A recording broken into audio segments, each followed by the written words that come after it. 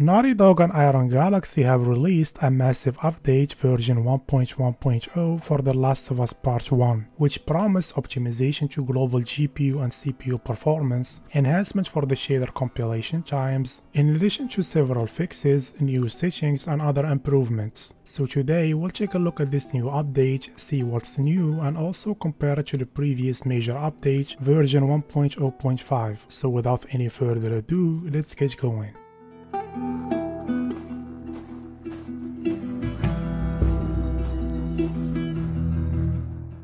Let's take a look at the patch notes, starting with optimization to improve global GPU and CPU performance throughout the game. And here in this CPU limited scene, we can see that overall the new patch has lower CPU usage in addition to lower VRAM and RAM usage. However, on the performance side, we can see that on average there is no significant difference between the previous and the new patch.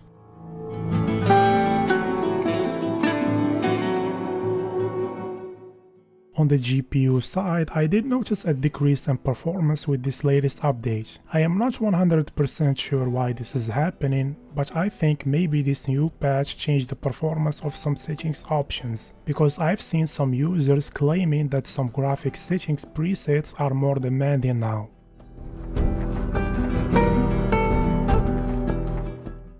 Now let's move on to shaders building time. If you recall, the previous patch 1.0.5 brought significant improvements in shader compilation time. Now with this latest patch, there is even further reduction in the time, with the main story finishing in 16 minutes, followed by the DLC and the main story of 1.0.5 in 19 minutes, and finally 23 minutes for the Left Behind DLC. So with this latest patch, there is a 3 minutes reduction in the main story and around 4 minutes for the DLC with the Ryzen 5 5600X.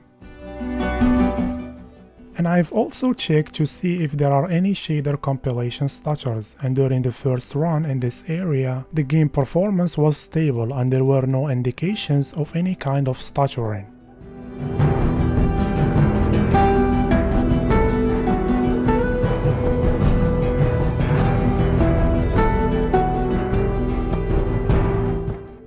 This new patch introduced two new graphical settings. First, we have dynamic lights quality, which according to the in-game description should control the quality and density of dynamic lights in some areas. And from what I've seen, I can confirm that this setting only affects some specific areas. For example, here even with a lot of dynamic lights at a distance, there is no difference between very low and high in terms of visuals or performance. But here we can see some visual difference where the side of this disk and also the whole room looks darker and very low compared to high, but performance wise there is no difference.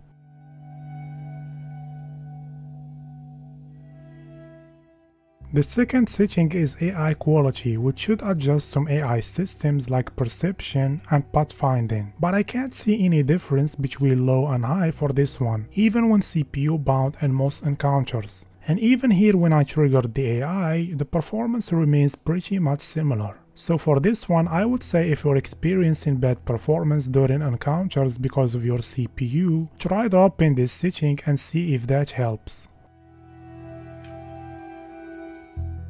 So that's it for this one, and it's nice to see that the game is still improving, and right now it's much better compared to the initial release. And the biggest improvement of this new update is the low CPU usage, which should greatly benefit users with weaker CPUs by providing more stable performance. And right now, I want to hear from you guys, especially those with weaker CPUs. Have you noticed any improvements with this new update? Leave a comment down below. Thank you so much for watching and for your time. If you like the video, leave a like. If not, leave a dislike. Don't forget to subscribe and hit the notification bell for future videos. And hopefully I'll see you all in the next one.